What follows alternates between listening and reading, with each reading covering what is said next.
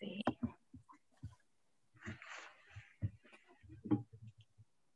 All right, welcome everyone. Thank you so much for tuning in. My name's Christina. I'm a regional coordinator here in New York for SheJumps. I'm here with Bethany and Katie. We are here for part 2 of the Making History webinars.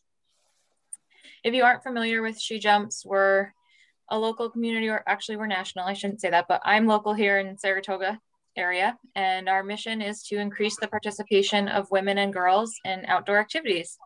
I've been with SheJumps since I think 2018, and I found them when I came across an event for downhill mountain biking. I really wanted to try it and I didn't have anyone to go with, so I was like, I'm gonna go. And I met all these really cool women and I became an ambassador, and I'm so glad I did. The community is awesome, so I'm really excited there's so many of you on here today, and I hope that you continue to follow SheJumps, stay up to date with the events that we have, and just stay connected. Before we get started, I just want to talk about a few housekeeping items. Number one, the event is going to be recorded, so if you want to go back and rewatch some of it, or if you know there's others that you'd like to share this with, you will get the link to the YouTube recording once it's done. We are also going to do a Q&A session at the end, so be sure to put your questions in the Q&A chat as you go if you want, and then at the end we can go through them all for a few minutes. If you have a question for one of the presenters specifically, just make sure to put a note with their name in the chat. And without further ado, welcome Bethany and Katie, and we're here and happy and excited to hear you talk about packing and how you prepared for this trip. So I'm gonna let you take it on over. All right. Awesome. Thank you, Christina. Really appreciate it. And we're going to get right into it because we are on the clock. So hello, everyone. My name is Bethany Garretson, and just got to get the slide to work here. Here we go. Katie and I are going to talk about our historic unsupported thru-hike of the 46 high peaks in the Adirondacks. And we're going to go into a brief summary of what that is, what that means. And then we're going to get into the nitty-gritty details of what we brought, what gear we chose to bring and leave behind, and what food fueled us during that. So this is part 2. We were on 2 weeks ago. So if you weren't able to join us then, that is also recorded for you to see online. So we'll go right into introductions. My name is Bethany Garretson. I go by B. Katie very lovingly calls me that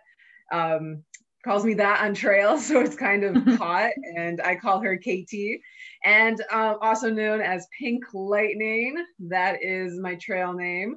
And I am a professor at Paul Smith College and Clarkson University. And it's probably pretty easy to see why I'm referred to as Pink Lightning. It is one of my favorite colors. And I am also a writer and a mountaineer, and I am an advocate for environmental and social justice issues. I teach a lot of that at Paul Smith College. I teach environmental history, social justice, diversity, inclusion by design.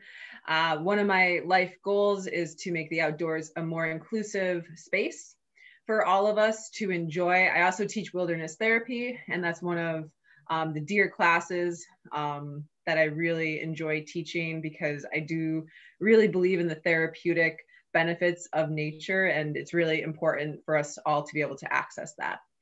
So from a very wee young age, I have been a lover of hats, as you can see in that quite cute photo. And I continue to be as I've gotten older too. So, and then that photo with the Paul Smith students, that was taken out in Ouray, Colorado. And then there is one on Mount Baker. So a little bit of West Coast and Central there. So going to Katie. All right. Hi, guys. I'm Katie Rhodes, also known as Lady Logic. So we've got lightning over there. My favorite color is blue, so I tend to theme that way. But as far as the logic goes, I'm definitely a planner. I do a lot of the bushwhacking, studying the map, using the compass, just logistically, like getting details down, things like that. So it's a very descriptive name for me, my trail name there. My kind of what I call big girl job is as an industrial hygienist for SUNY Polytechnic Institute in Albany. So for those of you that don't know what that is, it's not a dental hygienist. I get that question a lot. I'm responsible for assessing and mitigating occupational hazards. So things like chemical exposure, high noise exposure, biological hazards, radiation, things of that nature. So it's my job to make sure people go home safe at the end of the workday. I'm also the public education director and leave no trace trainer for Adirondack Mountain Rescue.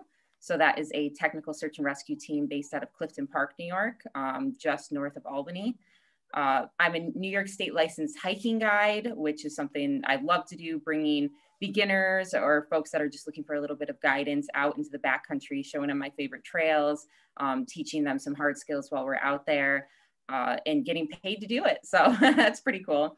I'm a mental health awareness advocate. So as part of our Unsupported Thru-Hike, one of the things that we did was raise money for the American Foundation of Suicide Prevention.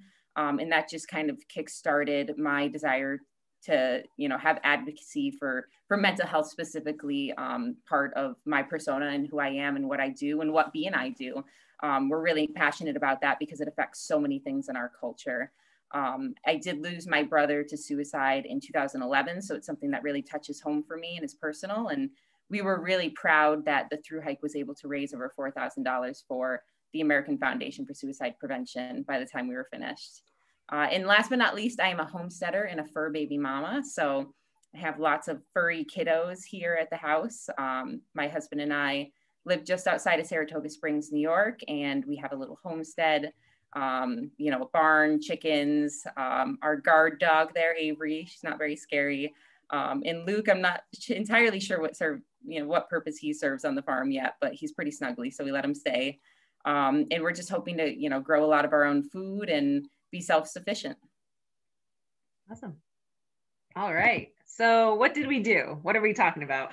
We became the first known women to complete the unsupported thru-hike of the 46 high peaks. So we're in the Adirondacks. We are in New York State. We are in northern New York State. And we have 46 mountains that are above 4,000 feet. And they are rough and wild. And you actually get a lot of vertical gain when you go out and you climb the high peaks. And so what Katie and I did in September, we did it unsupported, hiking all 46, starting at point A, going to point B with no sort of support in the meantime. It was 183 miles with 65,000 feet of elevation gain. And we were averaging a good old mountain marathon a day. And it took us 7 days, 4 hours, and 50 minutes. And we have the fastest female time because we have the first on record, and we have the third fastest overall time.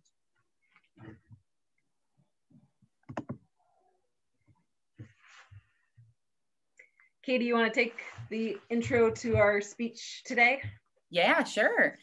So we do want to get down into the nitty-gritties of the logistics because we get a lot of questions about the details of what did you bring, why did you bring it, what did you do for food, that sort of thing. So we'll start with gear.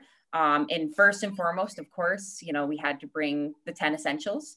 So you probably heard of that list there. We've got it all laid out, and we'll go one by one through each of these components of that essential gear list and explain how we filled it and how we didn't fill it. This was a pretty primitive way to go about this trip. Because you're unsupported, you're carrying absolutely everything on your back. So, any food we ate, any gear we used, everything except for water, which was ionized or sanitized from natural sources only. That was the only thing that was consumable that we replenished over time.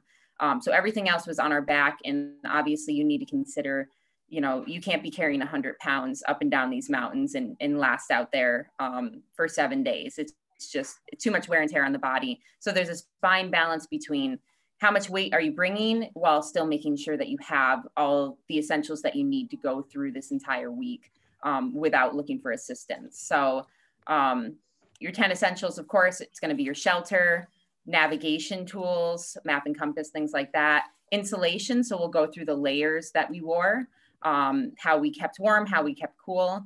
Illumination, super important. We were hiking at night quite a bit, which was necessary in order for us to get the mileage in the number of mountains done that we did each day. Hydration, you know, how we sanitized our water. Nutrition, I'll go into a little bit more after this. I'll get into the specifics of the food that we brought and how we managed our food systems, because managing your food is just as important as what you actually brought and consumed. First aid, of course, is super important. You want to make sure you're prepared if there's some sort of a medical situation. Repair kit. So, you know, we just went with the basics, things like spare shoelaces, a little bit of gear tape, some zip ties, just what are the basics that we can make do if we have a gear failure in the field. And then fire. So I will show you my stove and what we use to cook our dinners at the end of the day. So kind of starting with insulation, B and I are actually wearing the clothes that we had on during our thru hike. So B, if you want to go first, you're kind of set up for it. Maybe you can break down your layers that you're wearing and then I'll go through mine. Yeah, so hopefully now you can see me on a bigger screen. Yeah. Yeah, okay. So Katie and I thought it would be cool to wear the clothes that we wore. So I have on a shell top, and again, this is a Spartan effort. You're either going to get it or you're not. And we had to just try to go as light and as fast as we could. So I took a rain jacket. I did not take rain pants. So this was my outfit. And I took one spare pair of socks and one spare pair of underwear. The rest I just wore every day. And I had a sleeping poly set and a fleece, but that was all I took for clothing. So under the top, the shell, I have on a light poly top. This was perfect for September weather. And if I got too hot, I just took it off and I hiked in my bra. And then I have some very quick drying Prana pants that I like. And then La Sportiva, I don't know if you can really see. Oh yeah. Yeah, they're my favorite. And then for the hair, keeping it up out of my face, have a buff that I even cut into 4 different strips so that it's a thinner piece of buff. I also cut tags out of clothes. You kind of get in this mindset of I'm going to take off every little ounce or every little half of an ounce that I can. And I've had some really great mentors with this who just always upgrade to the lightest, most durable stuff. So Katie and I were able to start with packs with all our food weight, all our water weight. Our packs weighed around 30 pounds. Now, for 1 week of backpacking, that's a pretty light backpack. So we very much intentionally did that so that we had the best shot of getting this record, because it's going to take a physical toll on your body. And if you're not going to use it, you don't take it. And again, we were calculating what we could get away with not taking and being able to finish it. And it's a risk, you know, it's a calculation. And that's what Katie and I really like about FKTs, or fastest known times, especially of this scale and effort, is you have to have it come together. So this is what my pack looks like. And we're on insulation, so I'm going to go one more step into what our sleeping looks like. So half of a ground pad. I just had some dirt fly up into my face from opening that again. Old-fashioned Adirondack dirt. Yeah. So we cut ground pads in half to save all that weight of a ground pad, which again, it's a principle, it's a practice. You do it with everything, you're going to save a few pounds in the end of it. Okay, pulling out my sleeping bag. Here comes the bear canister. Lightweight bear canister. in the high peaks, you have to have bear canisters during the summer and fall because of our black bear activity. So to sleep at night, I would empty my pack out, put my pack on the ground with that half sleeping pad, and then let's see if we can show this. That's what my bed looks like. Looks cozy. Yeah. And then there's my little doggy. He loves tents, and you can see our very lightweight tent that Katie and I got into together, and that's a 13-pound dog. So you can get a little bit of scale there as to how small that tent is, and cozy, I might add. Katie, you want to jump in? That's a Big Agnes ultralight 2-person.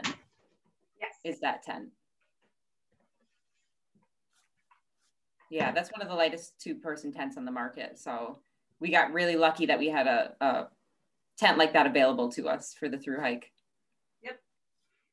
Yes. So I'll go through mine real quick, and then I'll shout out.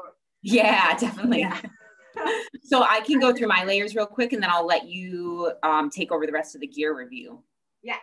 Awesome. So I've got all my layers on that I brought with me on the trip. So just a basic hard shell, just like I went with a hard shell on the exterior for weather protection, precipitation, wind, and just generally keeping heat in.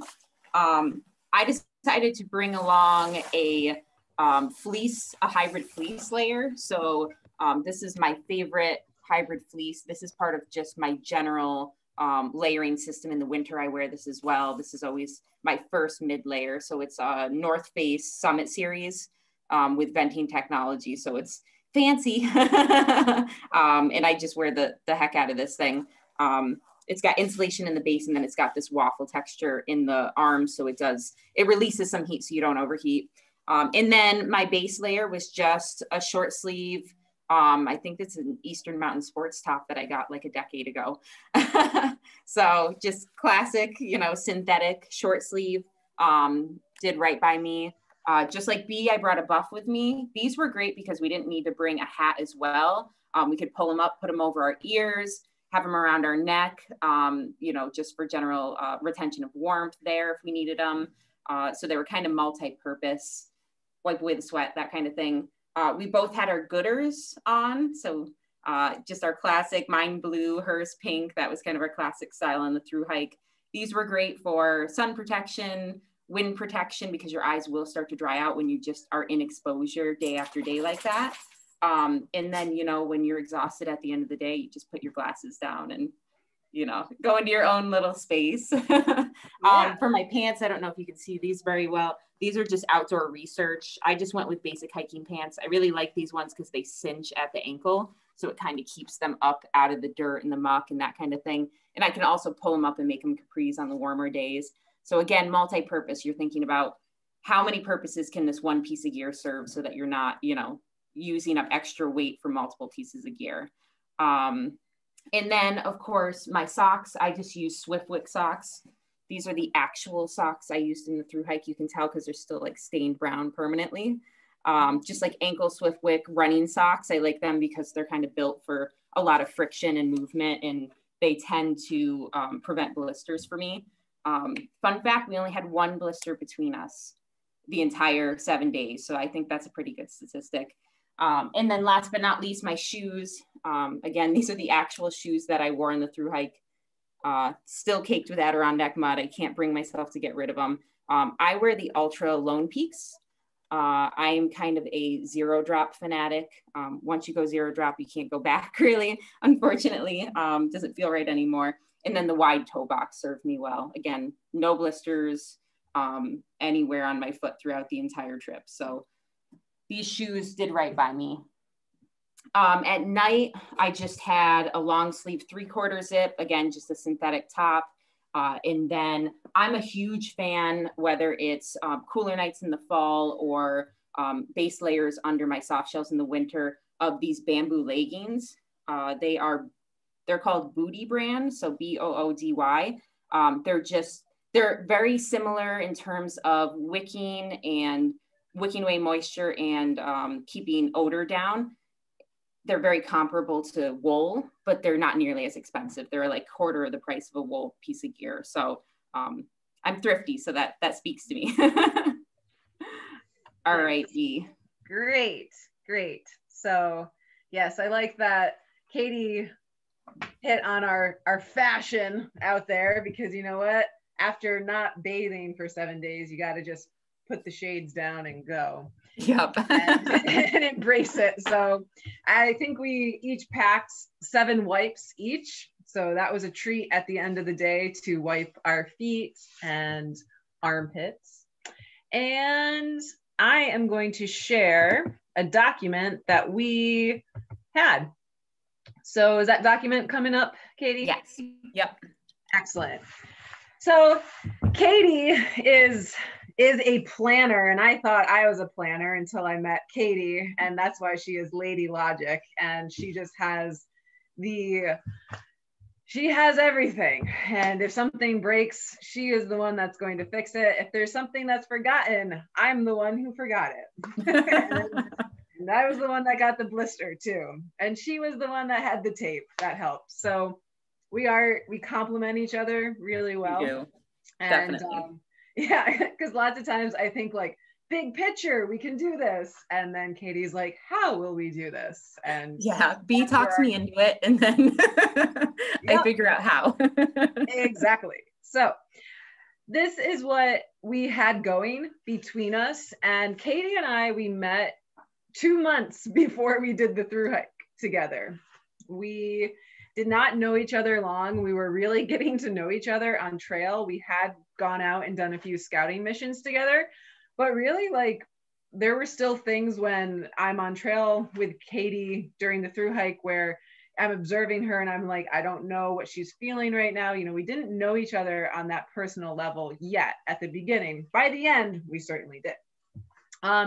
However, it was important for us to communicate from the very beginning. And we shared this Word doc in Google Drive. And it was beautiful because I got to edit, she got to edit, and we were constantly texting each other or messaging each other of like, hey, what do you think about this? What do you think about that? We were talking to people who had held the record at one point or another, and you can see the current record holders there.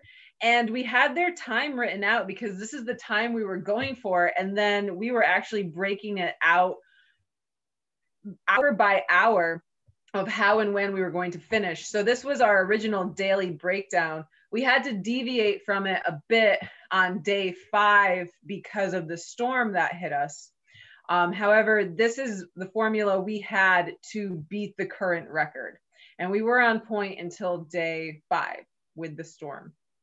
Day 4, sorry, it was day 4 storm. I was like, that's not right. 1 day off there. Okay, so you can see, meticulous. Katie made that graph. It's awesome. It's awesome. And when you see the mileage and the elevation broken out, it helps you see what you have to put in each day. Day 3 was our big day. I mean, they're all big days, not gonna lie. Not gonna lie, it's not easy. What was really important for us was to know exactly which gear we were bringing, down to the toothbrush and the amount of toothpaste. And I brought in a teeny tiny little travel toothbrush, like kind of those one-time use toothbrushes, and then I just brought in like a little bit of extra toothpaste. So again, just going Spartan in pretty much all aspects walking into this. We did carry a bear canister each, upholding that law, that LNT in the backcountry. Also too, black bears are super active, and it would have been stupid not to, because we probably would have had an issue with that. Stove, pot, and fuel, tent. So we broke it out into group gear, emergency gear, water system, and then personal gears. This is a technique I use with my students in trip planning and Adirondack study courses. So it's really valuable, I feel, in just about any organizing of a trip. you can use it for. You don't have to go after what Katie and I did, but this really works for a weekend trip to the Adirondacks, especially when you're hiking with someone that, you know, maybe you don't hike with all the time. So for Katie and I, we had emergency gear. We also had a risk management plan, because that was really important to us as backcountry educators, that we were going to go for something that was going to be challenging, that was going to be hard, that was going to be pushing our limits mentally and physically. And we did not want to be a strain on the DEC or rangers in our area, because we are, you know, we never wanted to push ourselves to that level. So we did have extraction points. We shared our plan with 2 people. They were our outside coordinators, but they were really just like that person we call to let them know where to pick us up. We also shared our map with a lot of people to be like, we should be here by this time. And in the high peaks, we knew where we had cell phone service. So we would communicate on summits where there was service. So that was our system. And we kept our phones off and just fully charged until we had to send out a text or we were doing the bushwhack. We took masks because we're living in a pandemic, and Katie and I debated if we should even go for this during COVID, if it was safe. And in the end, we decided to push back our start date after Labor Day weekend, after some of the crowds dissipated. And we also felt that our levels of COVID in the area were low enough for us to give it a safe attempt. So we went for it. We had our mask and we had them ready to put on. So pain meds we also had, and very refined med kits with ankle tape, not moleskin, but the stuff for blisters. Katie, what is that? Leukotape. Leukotape. Yeah. Yeah. So Katie is also the one that knows the name to everything. Yep. You know, it's just in the back of your brain somewhere. Yeah, it's new. I will say a lot of these things like leukotape, I did not know about until I met Katie. She introduced me to a lot, and I'm very thankful for that. So water system was simple. We took water bottles and iodine. I'm gonna grab my water bottle. I took one water bottle that was 1.5 liters. So fill up was really easy and quick and efficient. And even though Katie and I certainly prefer to filter water instead of putting iodine into our body, we just did the math on how much time that was going to take. And we went with iodine because you fill up, you drop, 30 minutes later, you can drink. So I'm not going to go through all my personal gear. It is there for you to see. I'm wearing most of it. And just for time's sake, I will hit on a few points. It was important for me to take music. So I took my MP3 player and a really good playlist to opt into at times. The sleeping bag, I had a 40-degree bag and a liner. I'm just going to pull this up. Super light. So super light sleeping bag. It was 40 degrees and polar guard. And on the colder nights, I took in this liner, this very lightweight liner, to add some warmth to it so that I was getting about a 30-degree bag. It was chilly on our colder nights that probably dipped to 30, 29, 28. And that's why we took the 2-person tent so that we could create an extra amount of body heat in there. And it did help. So headlamp is important. Trekking poles, Katie and I took 1 pair of trekking poles and we split the time with the trekking poles. By day 7, I believe it was, we both needed just to have 1 trekking pole the whole time, because your legs are starting to feel that 183 miles and 65,000 feet of elevation gain, especially on the downhills. So Katie went over a lot of her personal gear. For time's sake, we're going to move on to food.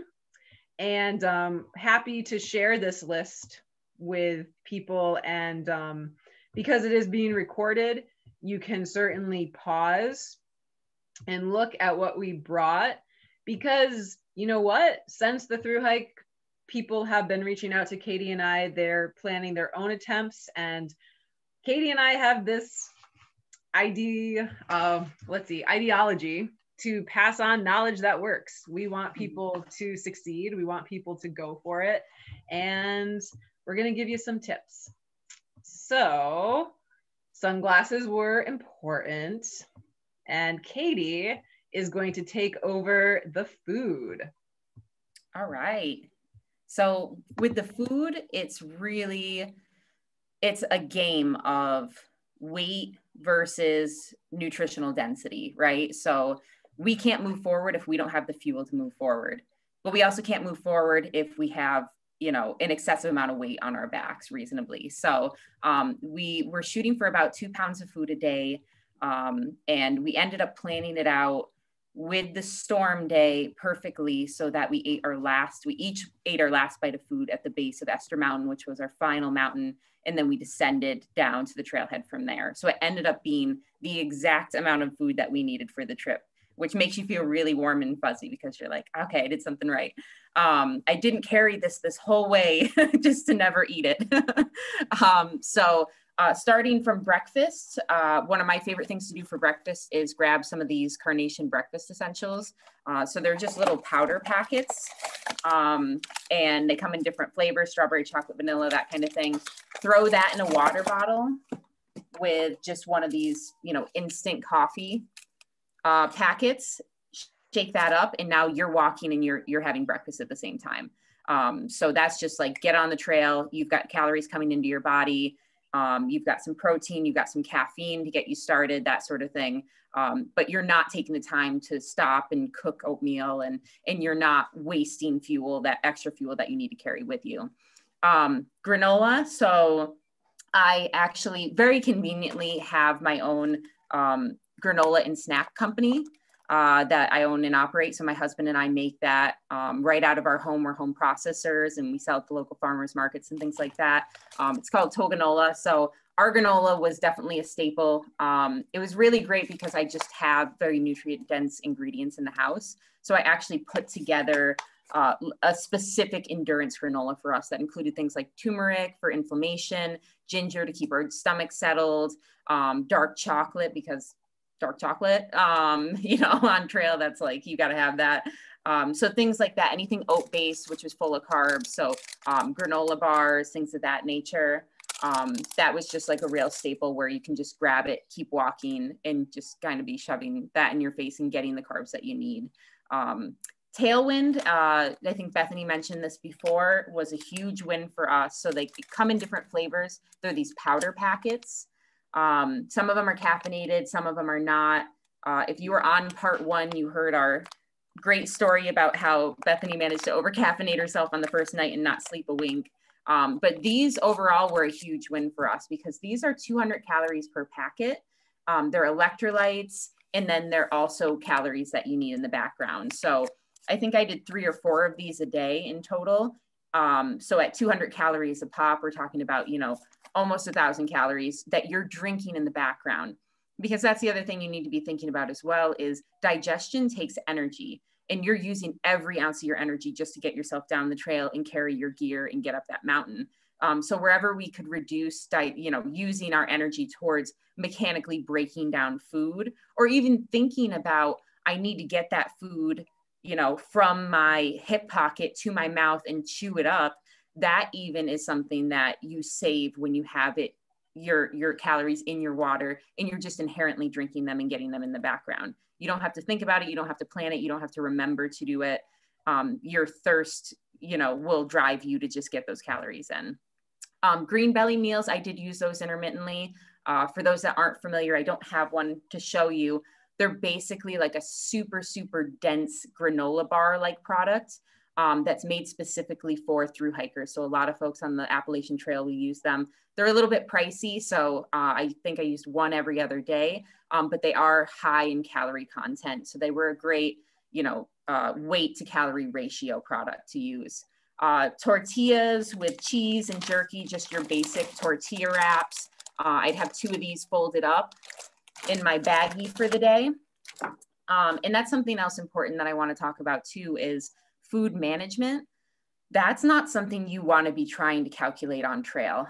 So one of the things we did to help ourselves out when we were deep in our journey and your brain's not functioning 100% anymore. All your energy is going to your leg muscles at that point. So there's not much left for your brain. You're a little bit brain dead.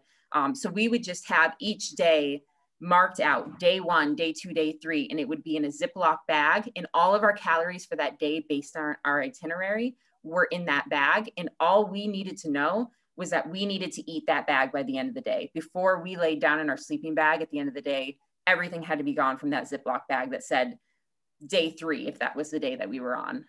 So that really kind of just helps take any sort of, mistakes out of the equation, or, thinking that it's not possible at that time because you just don't have the energy for it.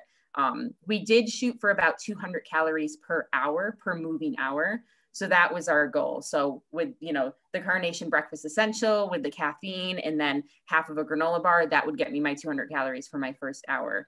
Then I might go to something like a peanut butter packet. Lots and lots of peanut butter consumed on trail. Again, high weight to calorie ratio. So this is a great option. And these packets are super convenient because they're about 190 calories per packet. So that's what you want for the hour. We'd hold each other accountable, keeping an eye on our watches, saying, okay, an hour has passed. We need to stop and drink and eat and make sure that we're, maintaining ourselves in that way. And if you just didn't have the energy for anything else, pop open one of the peanut butter packets, squeeze that into your mouth, and you're good to go for another hour. And you know that you've kind of checked that box. I also had a craving for Nutella on trail. So what I ended up doing instead of the packets is take one of these kind of soft flask water bottles, and I used like one of those icing pipettes, and I took a mixture of really sweet sugary peanut butter and Nutella and mixed those together and squeezed it into here. And I would just be walking down the trail, like squeezing Nutella mix into my mouth. And, when you're 100 miles in, that was just a magical thing. And every time Katie did that, I was very jealous. Oh no. And the first time she pulled it out, I was like, that's brilliant. That's the brilliant thing I've ever seen. So yeah, it was also just, fun to just be squirting this thing into your mouth walking down the trail. It was just kind of like a fun treat, like, oh, I got to get my my Nutella out now, So the other big thing that really worked out well for us was about 3 weeks before the thru-hike, I did the Northville Placid Trail, which is a local trail in the Adirondacks. It's doesn't go through the high peaks areas. You're not climbing any mountains. It's relatively flat comparatively to the thru-hike we did. But over the course of 7 days, I just did this as kind of a training run with my husband and some friends, and we kind of took it easy and did like 15, 20 miles a day. And just before we left, I went to purchase dehydrated meals for the trip. And because of the pandemic, they were sold out everywhere. So I was like, all right, I guess I'll just try my hand at making my own. I'd never done it before. And they ended up turning out really awesome. And my stomach was super happy that entire trip, super healthy, just the best it's ever felt. So I knew for our Unsupported Thru-Hike that was a great option for us. So I ended up making a bunch of just homemade dehydrated meals. This is one of them I made, tuna and veggie mac and cheese, just super simple stuff. And I just put them right into freezer Ziploc bags. You can actually put boiling water straight into these Ziploc bags. And as long as you're careful not to pierce it with a fork or something, they'll hold up, and they are food safe.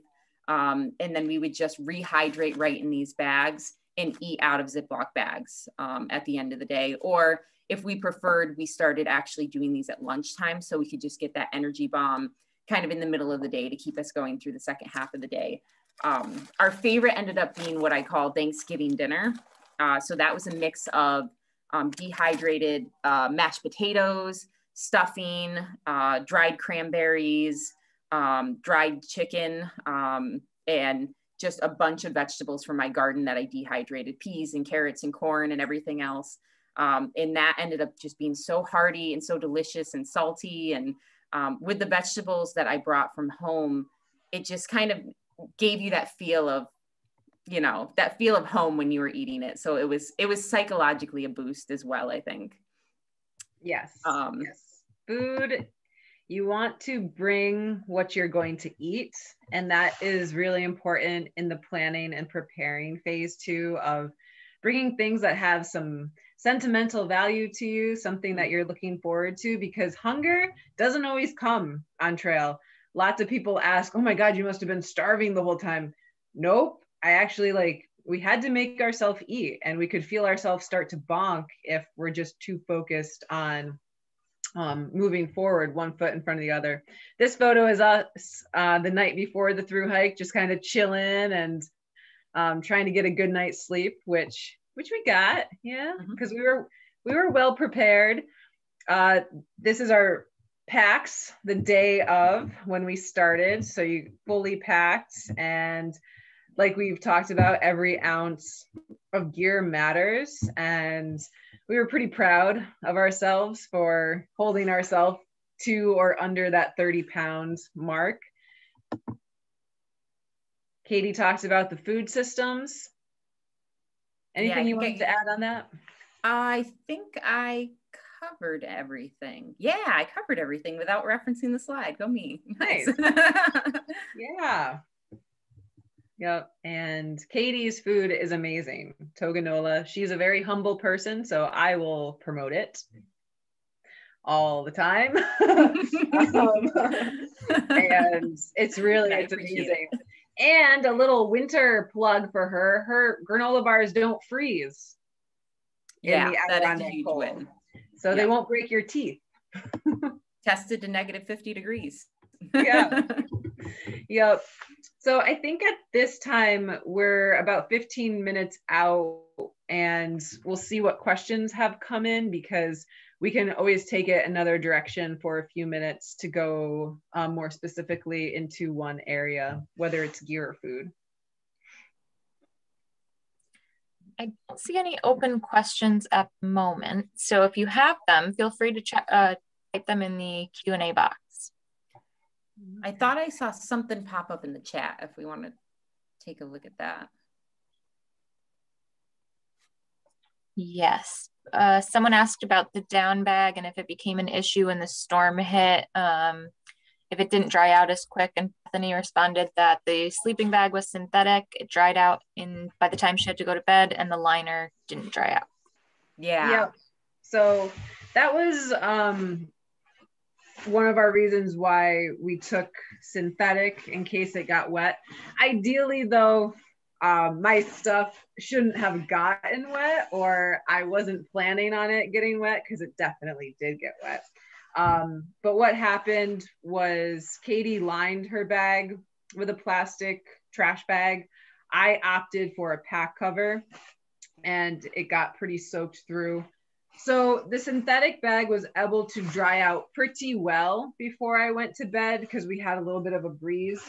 The liner was still very wet, because it's not synthetic. It's more of a cotton material, or a blend. It's blended.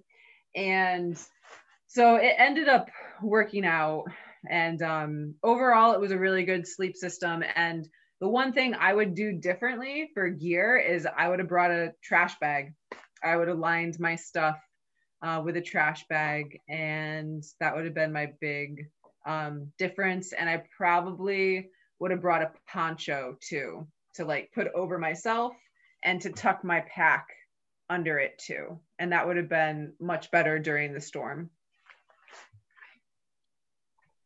Awesome. All right. Questions have started coming in. Awesome. The first one is, can you tell us about the supplements you took? Yeah. Yep. So I think I probably took a little bit more than Bethany did.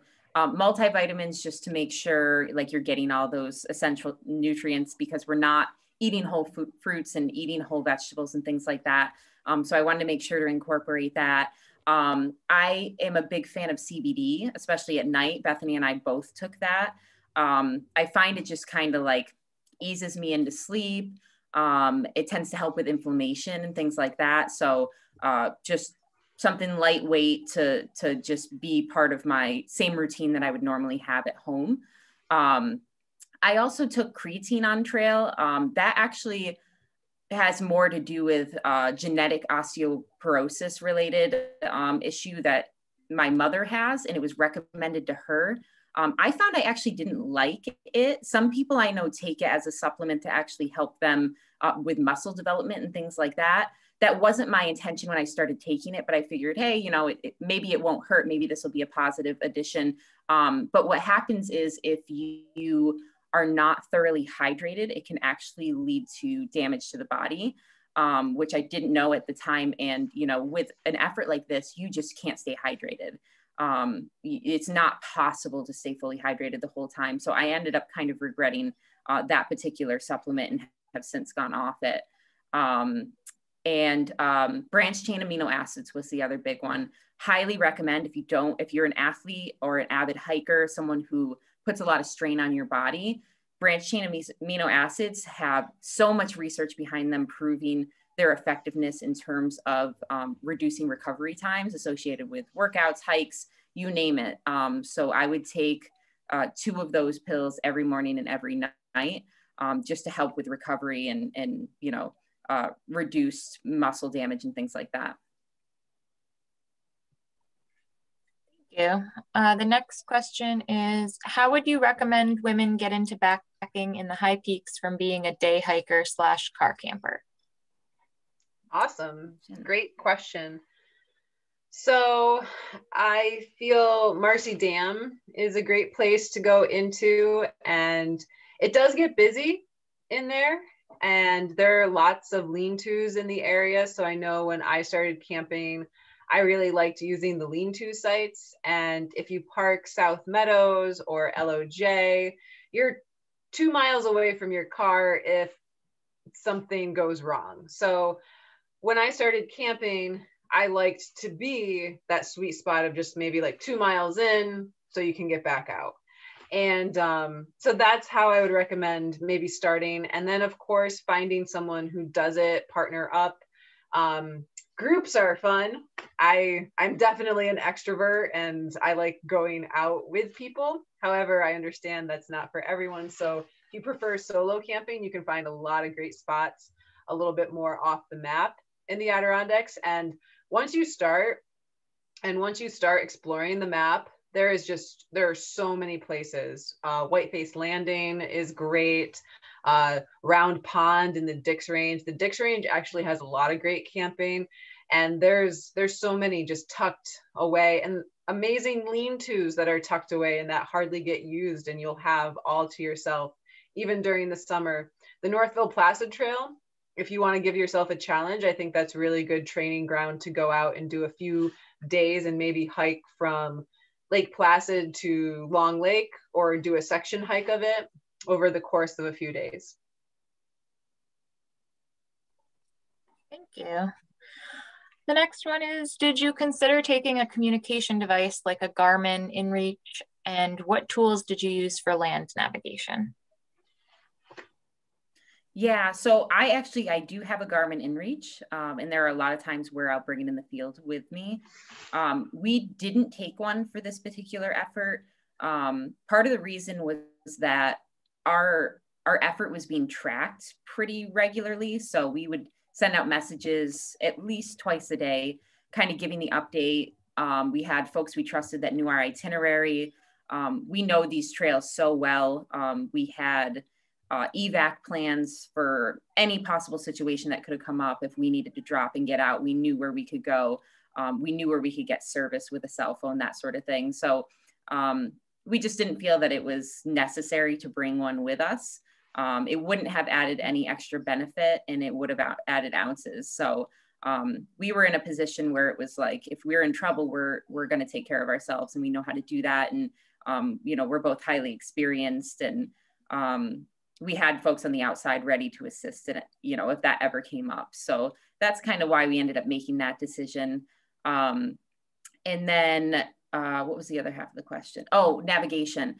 So I'm super old school. I love map and compass. Like I'd never used a GPS before probably a year ago. And I've been hiking in the Adirondacks for almost 14 years now. So I definitely used every opportunity I could to break out my compass and set an azimuth. When we did the bushwhack from the Dial Cole over to the Dix Range, that was map and compass. It's me setting the azimuth and us just following a trajectory.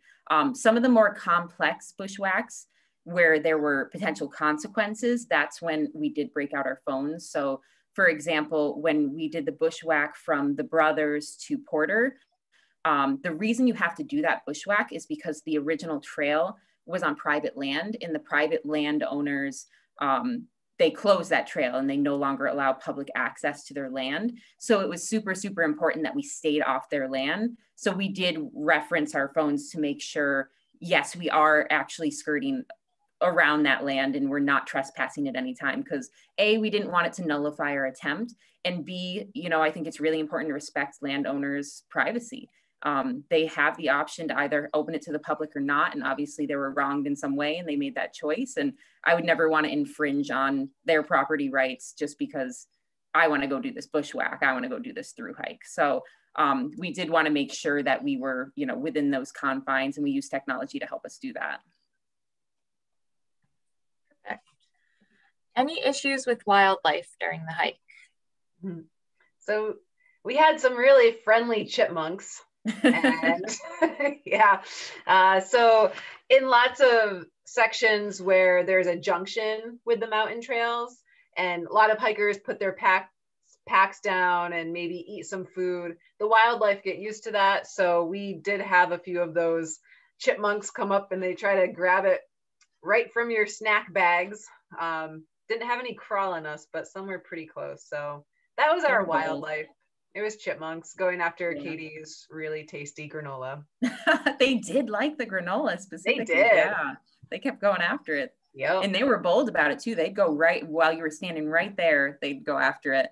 But actually, we get that question a lot, and we're kind of bummed out to say, like, we didn't see any super exciting or unusual or unique wildlife, which is interesting because you'd think we were out there for 7 days that we, stumble upon a black bear or whatever, or a pine marten or something less, common than a chipmunk. But I like to think it's because we managed our food really well. We were very diligent about using our bear cans and things like that. So it's probably a good thing, a good sign that we didn't see a ton of wildlife. Because you didn't see them doesn't mean that they weren't there. Oh yeah, definitely. That's why I like the winter, because you can see their footprints afterwards. Like, I never would have known you were here. The next question comes from someone interested in Leave No Trace. They asked about wipes used as toilet paper, and did you pack out your used TP along with food garbage? So I actually don't use TP in the backcountry. I am a leaf gal. I find big leaves, soft leaves.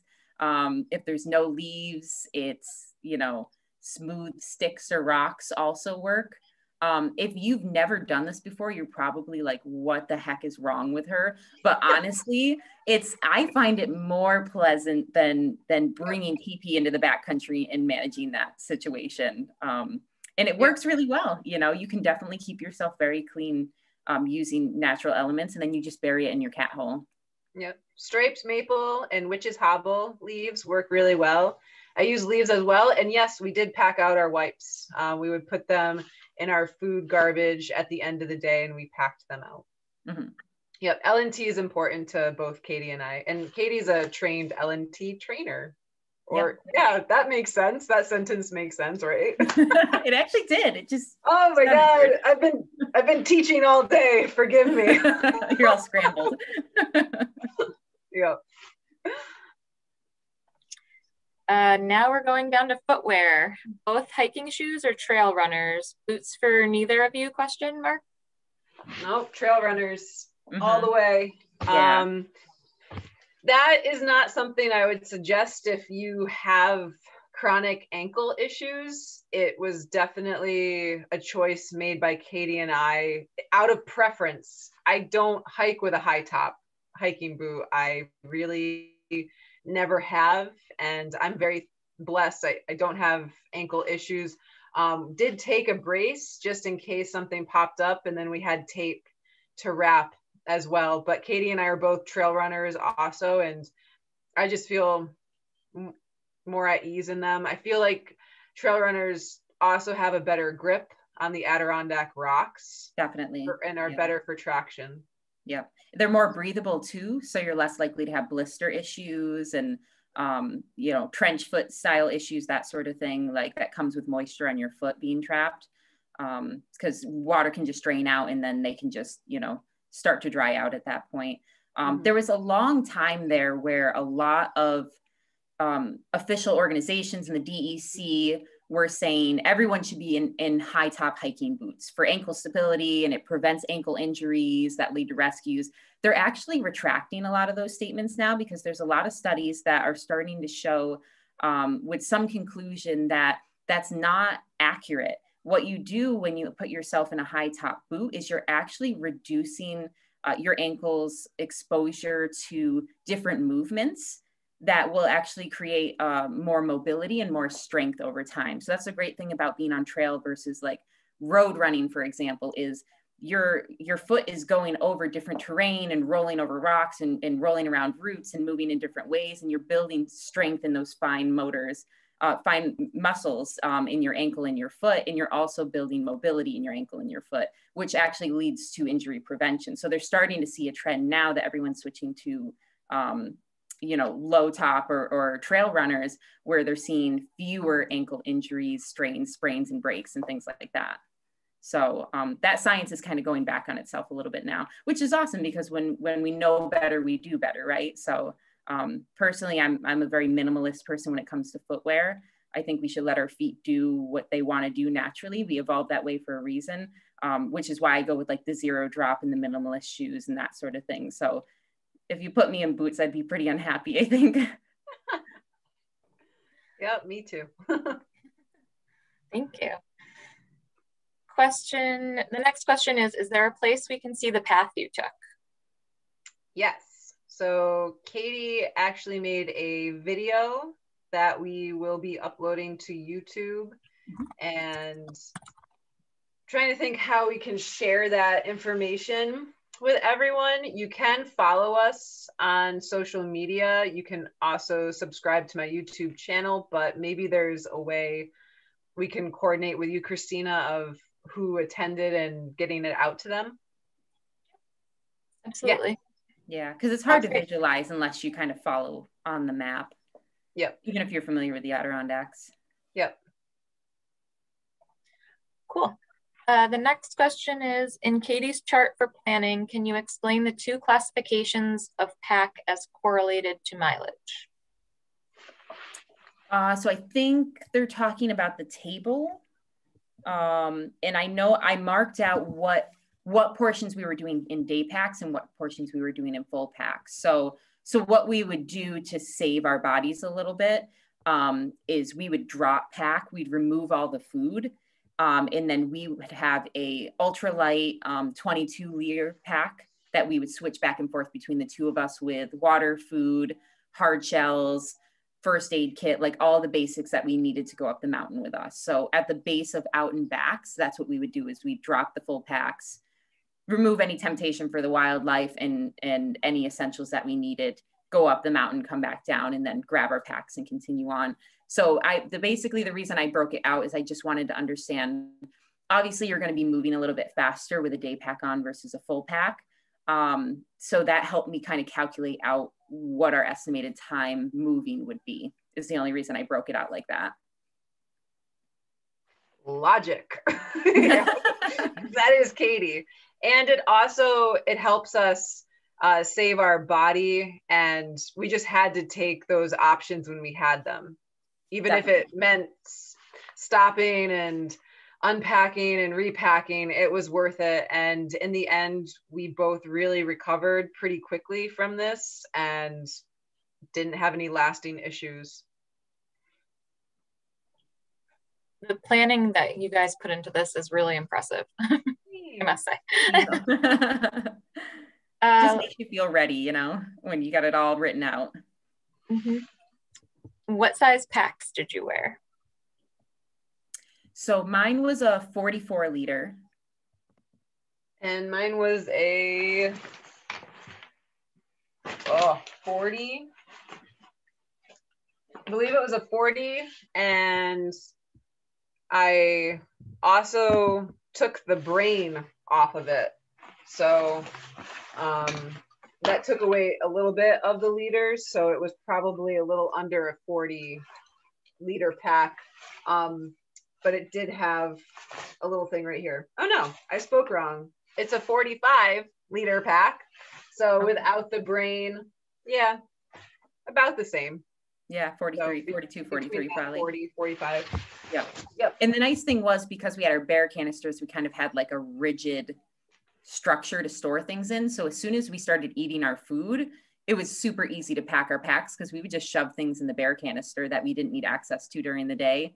So it was only really the first day, I would say, that our packs were like brimming full. And then after that, it was very comfortable to pack everything up. Yep. Speaking of bears, the next question is, did you take bear spray? Bless you, B.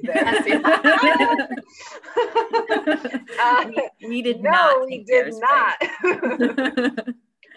So I get asked about this a lot. So here in the Adirondacks, we only have black bears. We don't have any of the more aggressive species of bears. So it's not as much of a concern. Some of the things I'm going to say aren't necessarily applicable out west. Like there's places out west, you'll fly into the airport and there's bear spray canisters everywhere to buy because you have to have one with you. Like if you run into a grizzly, you're going to have a situation if you don't have some way to deter it. But here in the Adirondacks, I never carry bear spray. I never carry a weapon of any kind. I'm more scared of people than I am of the animals because at the end of the day, bears are only going to get aggressive if they think they can get food from you. And if you show them that that's not a possibility, that's not going to happen, they're just going to leave and give up.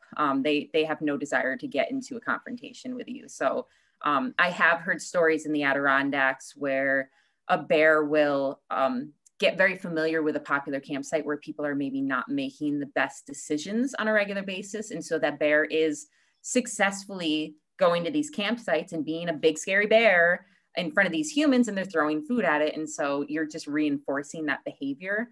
I've heard of bears doing things like, jumping up on logs, putting their paws in the air, growling and making vocal, aggressive sounding vocal noises. But at the end of the day, if you stand up to, literally make yourself large, yell at it, keep the food away from it, make sure your food is secure, that sort of thing, they're not going to attack you. They just want the food. And once you prove that that's not going to happen, then they just sort of give up. So we all need to just be kind of doing our part, managing our food appropriately, using the bear's canisters where they're necessary, or other just as effective means of, hanging food, that sort of thing. And once the bears learn that they don't have access to that food, then it's just not going to be an issue anymore. Great, thank you. Have either of you ever done a longer through hike? If so, how does that change your gear choices? So I do a bit of higher mountain expeditions and have gone to South America to climb Aconcagua, have done some stuff out west, have done the John Muir Trail. And so I consider that like a longer through hike. It was 200 miles.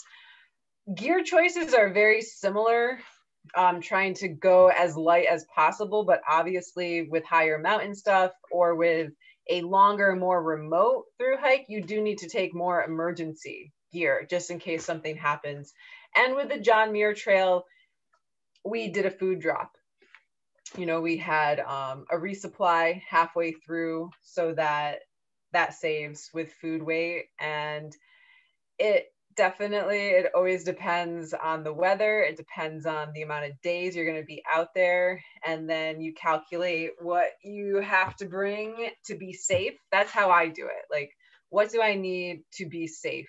in this situation. So with the through hike, we went very sparse because we knew that Katie and I had already agreed, you know, we're not going to just complete this for the sake of completing this. We knew that we were going to do it in a safe way, and A, B, C, or D could happen, and we might not have the gear to deal with it. That's very different, say, to high mountains. So I have a lot more packed, and lots of times at the end of those expeditions, I'm looking at the gear I took and I'm like, wow, I never used that, but I'm glad I had it with me. Yeah.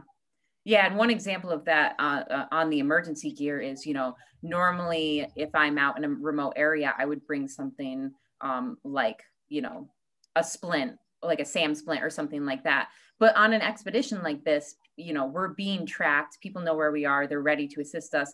And if something happens where we need a SAM splint, we're not finishing the through hike. You know what I mean? So it's, you know, you just have a different mindset around what you're bringing on a situation like this. Whereas if it was more of a recreational trip where we didn't have the support system on the outside in case we needed it, we didn't have people tracking us day to day, that sort of thing, and we were more reliant on ourselves, then I would have been bringing my full first aid kit, which is kind of robust. My friends joke that I carry a 30-liter pack and a 20-liter first aid kit normally. So it was definitely a change for me. Like, you know, he had to have a kind of a conversation with me, like, this isn't your normal trip.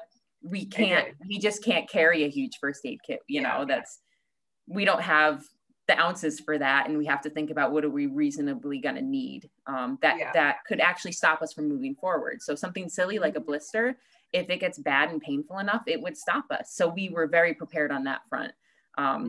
So you're just kind of thinking about scenarios and realistically, what do you need to address them, and which scenarios bring you to the point where you're just stopping. So it doesn't matter what you have in the field with you or not. Very good. Next question. So between you, did you have one full pack and one day pack, or two full packs plus a day pack? That one.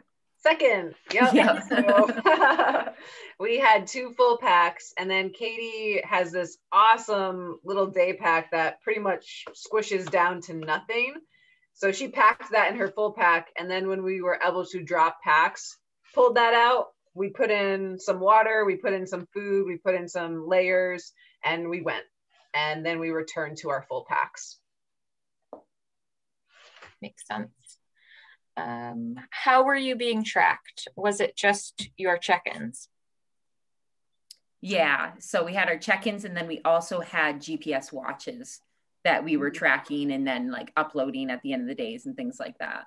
Yeah. So between the two, we had pretty good tracks on where we were any given. Basically at the beginning and the end of the day, we do a formal check-in at minimum. And did you have a stretching routine to start and end the day? That's a good question. That is a really great question. And it's a part of our story for sure, because I come from the camp of I don't really stretch and I didn't stretch. So Katie and I are opposites on lots of things, and I think that's good for presentations like this, because I can say one thing that works for me, and then Katie says one thing that works for her, and you can see that it really is trial and error and figuring out what works for you. So I did not stretch before or after. Sometimes during, you know, like pause and do that calf stretch, but I can't really impress you or say like, yeah, I was stretching all the time. I didn't do it, and it was okay. But Katie has a story for the benefits of stretching.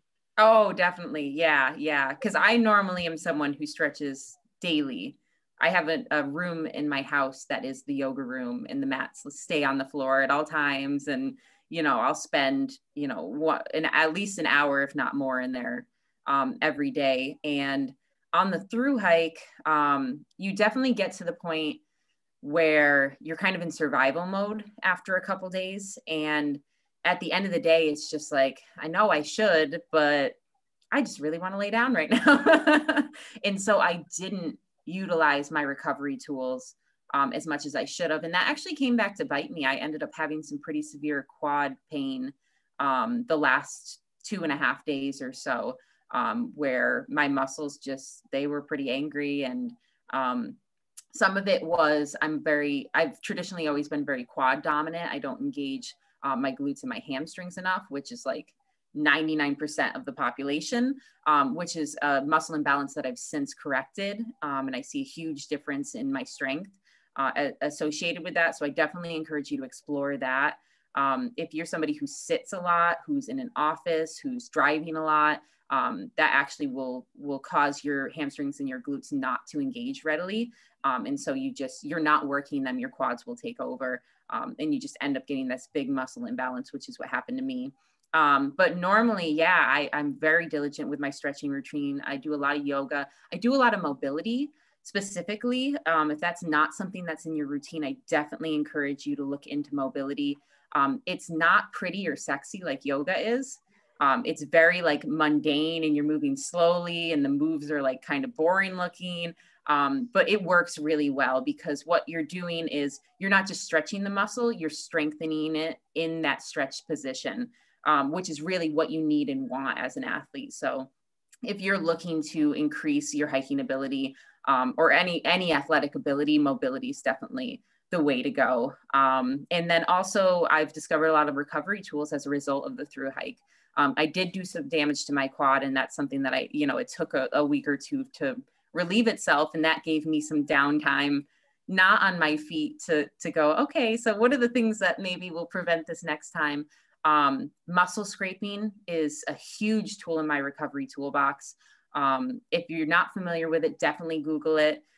You are literally scraping the fascia, anywhere on your body, really. I scrape the bottom of my feet, my Achilles, my calf, my hamstrings, my quads. I have a whole routine that I do right before I go to sleep at night, every night. It keeps everything just a lot healthier. I feel myself recover through the night, and I feel myself have reduced muscle pain and fatigue associated with training. So that was a huge realization that I had kind of after the thru-hike, that, hey, here's a tool.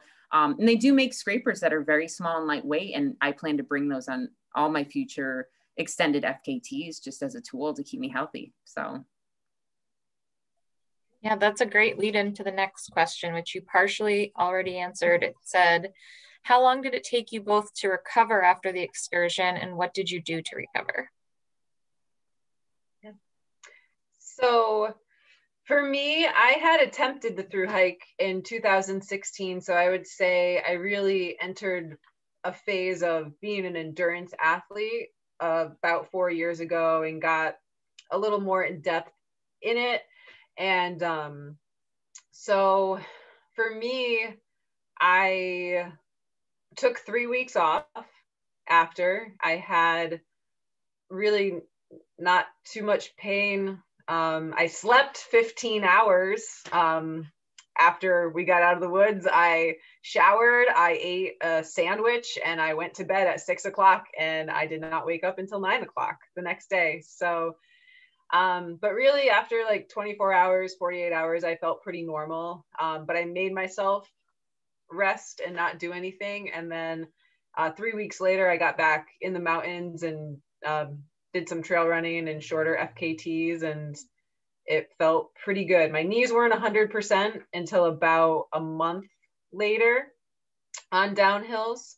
But overall, pretty good recovery. What I did was I slept, I stayed off my feet, and that's kind of what I did. Yeah. Yeah. And this was, the thru-hike was kind of my first endurance event. I'd done other big days, 40-mile days and things like that, but it would be 1 or 2 days and then I'd be off my feet. So this was the first time my body was experiencing anything like this. So it definitely took me a little bit longer than it took B to recover.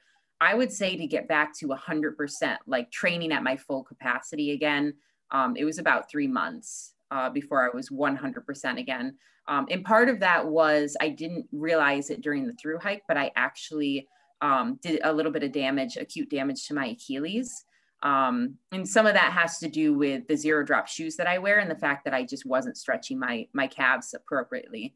And when you have tight calves over time, it pulls on the Achilles and it starts to cause irritation. And so that's something that I had to deal with for a little while, and just, not run like I wanted to and not hike big days like I wanted to for a little while, because I just needed them to heal, and tendons don't heal quickly.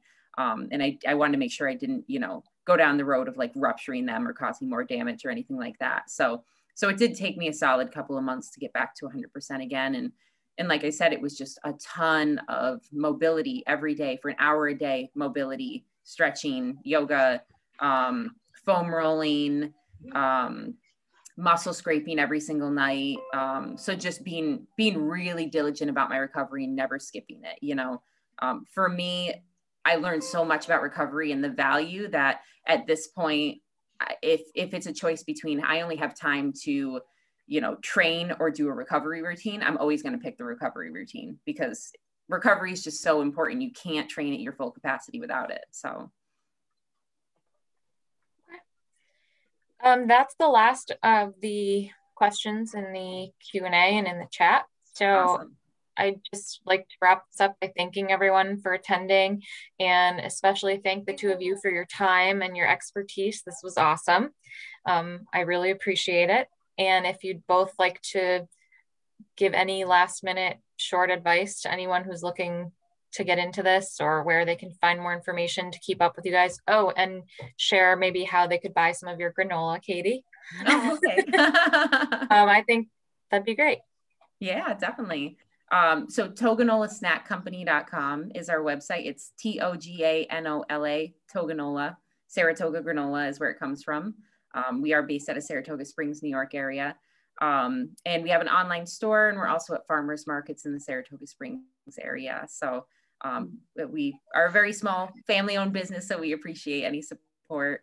You can follow us on Instagram or Facebook. We consider ourselves outdoor educators, and we try to post a lot of helpful tips and hints and advice on a regular basis. I do Trail Tip Tuesday, so just trying to give different advice that you might not have heard before. Adirondack Mountain Rescue, my SAR team, at least once a year, we do a public education seminar where it's basically like winter hiking 101, talking about safety and leave no trace associated with winter hiking, specifically in the high peaks in the Adirondacks, but also applicable to other areas, just to kind of start people out if they're not sure how to get out safely and what gear and knowledge they need to have. So that's a great way to get educated. And then also just going out with people that are experienced. There are a ton of hiking groups in the area. SheJumps has events all the time. I know some of them are, based out of the Adirondacks and hiking related. So find a group that you feel comfortable with, and don't be afraid to ask questions. Like everybody was a beginner at one point. So just put yourself out there and start learning, and then you can start sharing your knowledge with other people. Yeah, I'm going to go off of what Katie just said there to kind of wrap this up. Is I appreciate all of my mentors and all of the people that have helped me in the past to get to where I am today. And the thru hike for me began in 2009, and talking to Corey and Jan, the two men who first did this, and they took the time to talk to me when I reached out. So that is something that Katie and I really try to hold ourselves to as well, and reach out to us on social media. We are happy to help, whether it's just a day hike in the high peaks or a tip for gear or what we're using. We like answering these questions, and we will always give back. So that is like one piece of advice just for you too, like always give back to your communities and be humble and be grateful. And I am so thankful for being able to do this with Katie. I'm thankful she came into my life. I am, so blessed. And I'm so thankful that Christina reached out to us to do these talks for SheJumps. And I'm thankful now to be a brand ambassador for SheJumps and promote more girls getting outside. And so, just dream and go after your dreams. And you know what? If they don't work out the first time, don't give up. I did not get the thru hike the first time I went for it, and came back with Katie and we got it. So don't give up. Excellent. That was a perfect wrap up. Well, thank you guys all for coming. I hope you have a good rest of your night. I'm going to stop recording now. Yep. Thanks, everyone.